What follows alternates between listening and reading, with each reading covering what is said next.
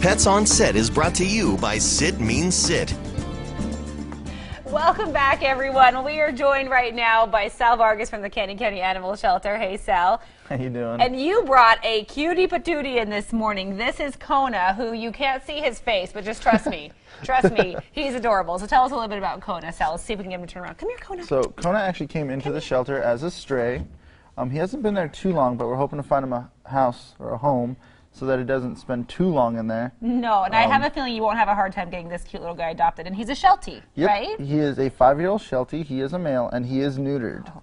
So he's ready to go to Yeah. a home today. What do you know? I know you just got him in recently, but what do you know about his temperament, and who do you think he'd be right for? He's really sweet, really quiet, doesn't seem to run around a whole lot, and then we feel like he was trained at least to some extent, because he does take treats from you, but if they fall, he will not take them. He won't take it. And just now our producer tried to get him to hop up on the couch, and he wouldn't do it. He said, no, I'm staying on the ground. So Kona seems very well behaved. He's very sweet. He hasn't made a peep since he's been in here. He's very, very quiet. Yeah. I think he'd be good for just about any family.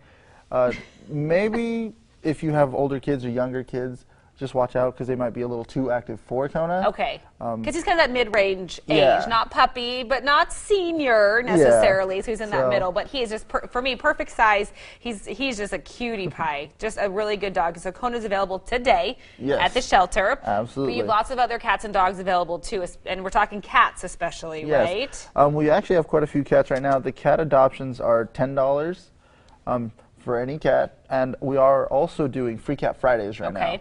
So if you come in on a Friday and you see a cat that you like, the adoption for a cat is free. On Friday? Yes. Or 2 cats? Yes. Right? There is actually a Better with a Buddy program. Yes, yes. Better with a Buddy. Exactly. And I know we're talking about the heat as well. And of course, you look at Kona, he's got a lot of fur on him. We need to watch out for our pets in the heat, don't we? If you can't take them into where you're going, it's better just to leave them at home. Okay.